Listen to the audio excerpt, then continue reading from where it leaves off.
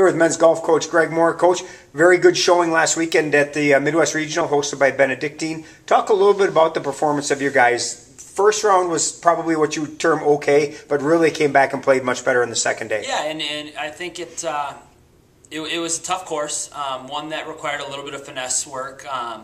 And you could really tell the ones that were able to adjust quickly and the ones that kind of took a little bit of time. It was a bunch of very solid scores. Managed to get us an 8th place finish, which was our highest of the year so far, which is great, out of 33 teams. Overall, a really nice weekend turning around. Talk a little bit individually. We haven't been able to say Brett Jackson's name too often. He was hurt early in the year. Played very well, finished 8th individually, 75-74. Talk a little bit about what he brings to this team. Brett just brings a whole lot of consistency. You always know what you're going to expect out of him. He's never a guy to go super, super low, but he's a guy that can manage to get you an even round, 72, and give you some consistency throughout both rounds. He's kind of been kind of our unofficial team leader.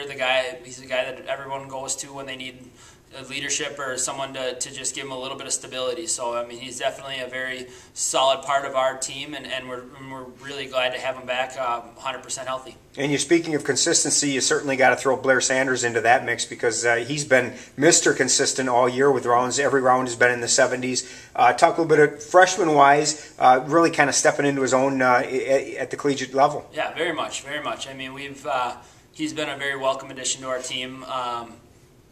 Coming in, I wasn't really sure what to expect. I mean, sometimes it takes first years a little bit of time to adjust to the college game, and especially a guy like Blair who spent kind of the better half of the past 3 years outside of competitive golf. So wasn't really sure how he was going to adjust, but he's adjusted very well.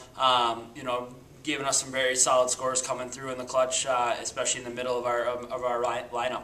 Talk a little bit this weekend. It's really kind of the final tune-up before the conference championships. You head to Wisconsin Lutheran. An oddity in that it's a Sunday-Monday tournament rather than the usual Saturday-Sunday. But talk a little bit about what you want to see this weekend, especially being it's your last competitive rounds before the conference championships. And another step forward. We talk about ever since our first weekend in Augsburg that every day we just want to take the next step, and just improve a little bit so that by the time we're heading towards the conference championships up in Bunker Hill in a couple weeks, that we're ready to go and we're firing on all cylinders. So I guess the big thing I want to see out of our guys is a little bit more consistency, especially out of the bottom half of the lineup. I want to see some solid scores. I want to see some good effort, and I want to see some mind going through it and some quality golf going forward this weekend. So it's going to be a lot of quality opponents, and just take the next step.